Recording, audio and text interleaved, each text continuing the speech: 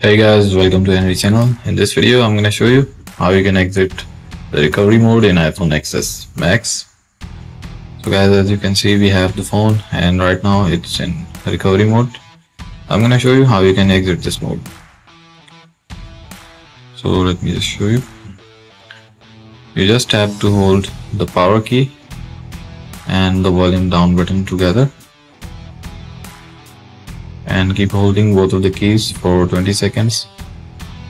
And guys, that's it. There you can see the phone is now starting back to the normal mode.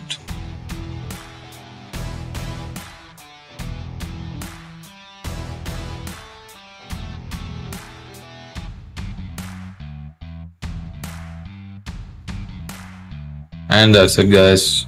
So that's how you can exit recovery mode in iPhone XS Max. So guys, that's all in this video. Make sure to sub the channel and leave a thumbs up. Bye for now.